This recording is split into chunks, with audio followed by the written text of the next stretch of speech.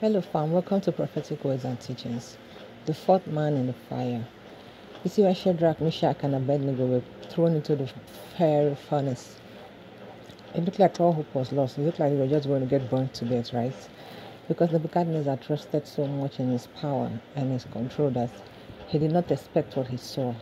The Lord is always bringing a fourth man in your midst. There's always that angel that the Lord has sent to lift you up above your enemies. The name of the Lord was exalted even more. The Lord wants to use your situation to exalt his name. When they came out of that fire, they were untouched. Even Nebuchadnezzar had to recognize that the Lord is God. He had to admit that the King of Kings is King. He even ordered them not to ever touch Shadrach, Meshach, and Abednego. Your enemies will have no choice but to leave you alone when they see the wonderful things that the Lord is doing for your life. When they see that the angels of the Lord are around you, surrounding you, watching over you. They will not allow you to even feel the heat of the fire. You are not going to feel the heat of the fire because the Lord is with you. I'll see you guys next time.